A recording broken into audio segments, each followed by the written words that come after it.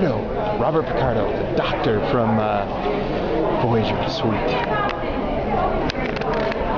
Also, he played a small role in First Contact as well. Is that right? Yes.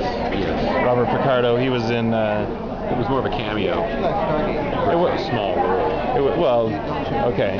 It depends on. It's a major role as far as Star Trek is concerned. Yeah. It was a cameo. It depends on the context. It was a short appearance. Do you have an opinion? He did have a short appearance. It was a cameo. Yeah. All right. It was a Well, small role.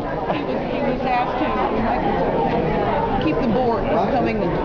Yeah. To distract them, essentially. Him, and he didn't understand what he said anymore. He asked them if they needed an analgesic.